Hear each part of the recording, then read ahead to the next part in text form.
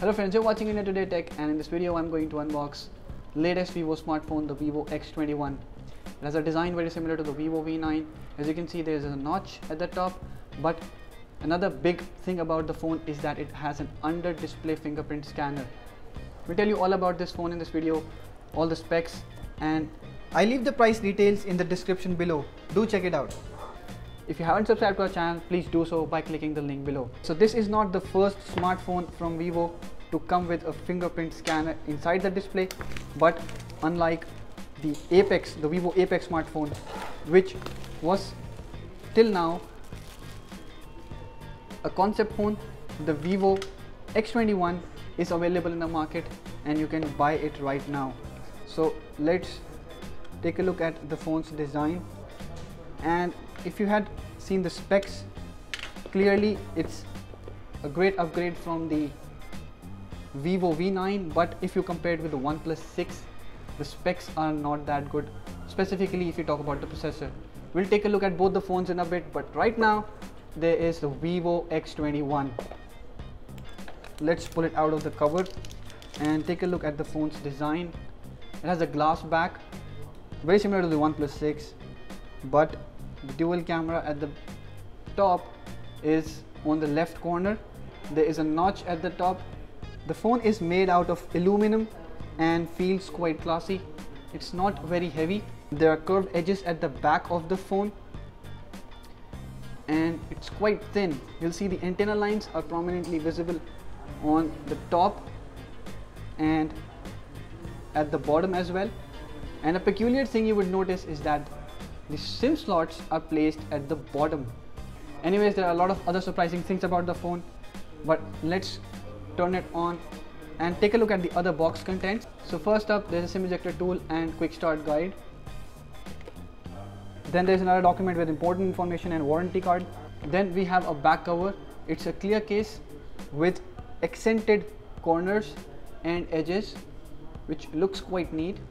It's not very flexible, but it's not a hard case either. Next, there's a neatly packed micro USB cable, and then we have a box with earphones.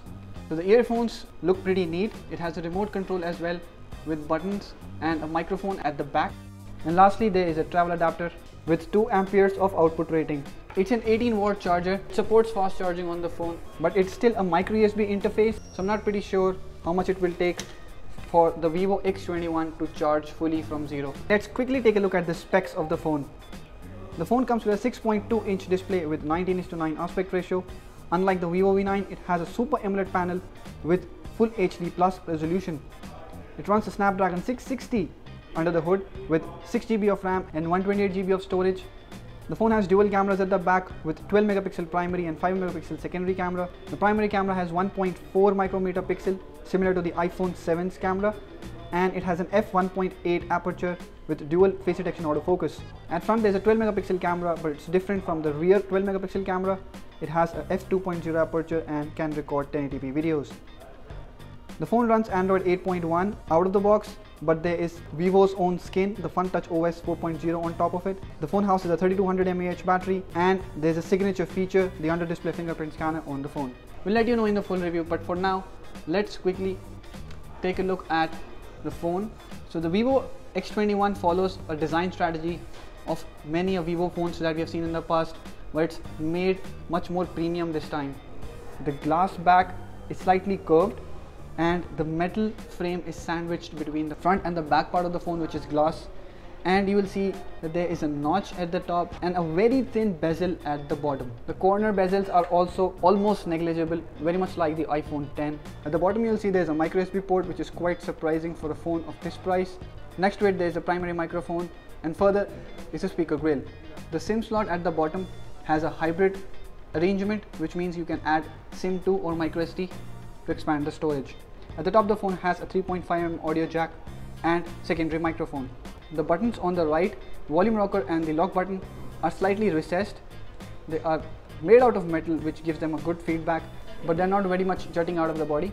Now let's quickly set up the phone, and very curious to use the fingerprint scanner on the device.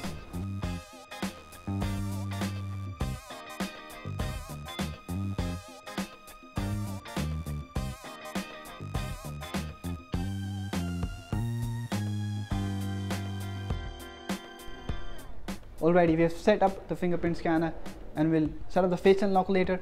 But first, let's quickly check the speed of this fingerprint scanner. So I've locked this phone, and as you can see, as soon as you lock the smartphone, a faint light appears at the bottom part of the display, which signals you to touch to get the fingerprint scanner working. Not very fast, I would say, compared to other phones. So most phones are nowadays touch and remove and the finger gets recognized, but on the under display fingerprint scanner you need to touch and keep your finger for a second or two to unlock the smartphone. Now let's compare the fingerprint scanner of the Vivo X21 with the OnePlus 6 head to head. 3, 2, 1, and here we go. And here we go. So as you would see, the conventional fingerprint scanner is much more quick at unlocking the smartphone. We also tested the fingerprint scanner with wet fingers, but it doesn't seem to work. The Vivo X21 uses an optical fingerprint scanner, which is placed below the display. Though it doesn't work with wet fingers and it's slower than usual fingerprint scanners, Vivo is apparently the first company to come out with the fingerprint scanner under the display. It's not Samsung, it's not Apple, it's Vivo. So the interface is very different. The experience is far from what you get on the OnePlus 6, which is much closer to the stock Android, and there are a bunch of third-party apps as well you get on the phone. That is Amazon, PhonePe, NewsPoint, UC Browser and other stuff. There are many applications from Vivo as well to clutter the interface, but compared to previous Vivo phones, the X21 has a slightly better hardware, so we're expecting a better performance on this device. The settings menu, as you can see, also has a lot of options, and it takes a lot of time to look for things. There is no search menu at the top as well, so if I'm looking for about phone, for example, I am bound to look at every other option and find the about phone option, which I don't see in the menu. Probably it's in the more settings option, and yes, if you don't know already, Vivo's FunTouch UI is very much inspired from the iPhone's iOS, and that you can see in the toggle that you get from the bottom, or the recent apps menu, which are displayed in a card like thing. And if you want to split the screen, you can't do it by just long pressing the app. That you can on most Android smartphone. You need to go in the app and swipe with 3 fingers to initiate multi-window, and you will see that most apps on the phone do not support the multi-window feature, and these are the apps that actually support multi-window, which is far less than what usual Android phones support. A good part about the interface is the always on display that shows the fingerprint scanner position clearly, and you will need it initially to find out where exactly the fingerprint scanner is. The display itself is quite bright, fully legible outdoors, and has good viewing angles. The color reproduction is nice and looks pleasing to the eyes.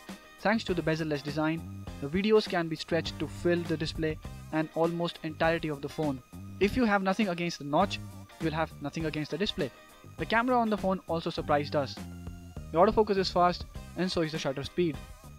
Here are the few shots that we clicked during the short time we spent with the phone. The colors are good, outlines are sharp, and it is evident from the macro shots that the phone can capture very clean outlines. Indoors, the performance is not very good, but that we will be able to tell only after precisely comparing it head to head with some other phones.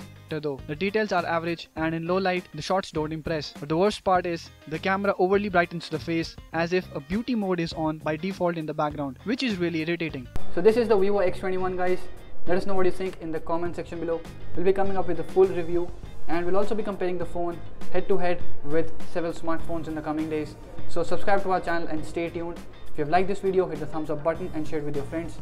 Thank you for watching.